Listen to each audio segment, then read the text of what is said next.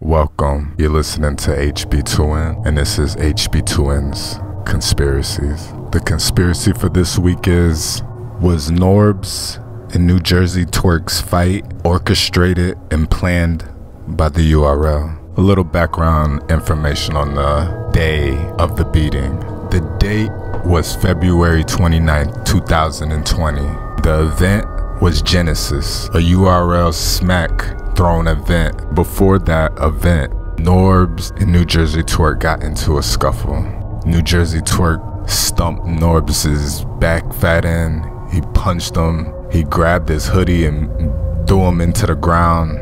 He pushed him multiple times. He kicked his stomach and his back fat. Norbes was on the ground essentially begging for his life. There's also a rumor that Norbes actually defecated on himself. When the Uber came to pick him up, the Uber driver actually canceled because the nigga smelled like shit.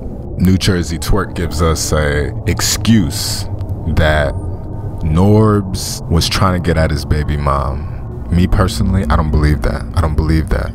I think exactly what Norbes said in the Pee Wee Herman interview is true.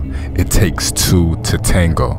Now, you have to ask yourself, what kind of woman is New Jersey Twerk's baby mother? That she would have a man like New Jersey Twerk, but still be talking to Norbes. I'm gonna tell you what it was. Smack Beasley, URL allegedly, told New Jersey Twerk's baby mother, if you flirt with Norbes and get documentation that you flirted with Norbes, and he flirts back, we can make this be justification on why we part ways with Norbes. This will be our genesis. We'll use this as a smokescreen to get Norbes the fuck out of here, while we split the money within ourselves and cut Norbes out. We found out from Pee Wee Herman's interview that Drugs was actually the one recording. Now, isn't it ironic, right after New Jersey Twerk stumps a mud hole in Norbes' ass and Drugs records it,